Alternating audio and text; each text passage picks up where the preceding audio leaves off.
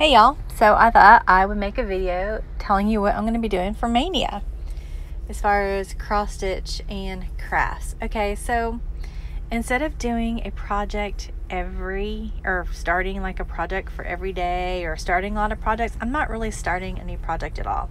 I'm going to be working on the things that I have, starting with this one from Tiny Modernist. This is like the mystery stitch along. It has like 7 parts. I almost got the house finished. I started it last year. I knew I wasn't going to finish it by Halloween, so I just stopped. So I'm going to work on this. I'm going to try to work on this 30 minutes is my goal. 30 minutes every day when I can stitch. 30 minutes a day. Then in addition, at night or after I do the 30 minutes, I have several of these other cross stitch I want to work on. I'm going to work on, for the first week, I'm going to work on the Chinese Zodiac Sal from the Frosted Pumpkin. And then the second week, I'm going to work on this beaded cross stitch that I ordered off of Wish. And I'm going to do that for 1 week. And I'm going from like May 1st to May 8th. And then the last week, it actually goes into June, but I'm using that week as well.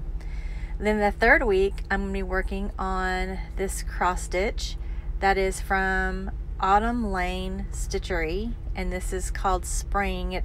I don't have the picture, but I'll try to insert it somewhere in this video. Oh, and this is the needle minder I got from Clay by Kim. I was able to snag one. Yay me! And that's like the only one I could get. But this is called Spring. It's like a portrait of a lady. I'll insert it here. And then the fourth week, I'm going to be working on, this is actually a diamond painting. This is from this is a Heaven and Earth design. It's a Randall Spangler picture. It's called Some Enchanted Evening, and I had it made into a diamond painting when I was really into the diamond painting, and I've spent a lot of money to get it done, and I need to work on it. So I'm going to be working on this for a week. And I love the picture. I wanted to get it done by my son's wedding, which was in November. I bought it over a year ago. And then for the final week, I'm going to be working on this Napoleon Dynamite sampler from Lindy Stitches. I'm doing this one for my son to hang up in his room at school. So he always wants me to work on it. He's like, have you done any more on it? So I need to work on this some.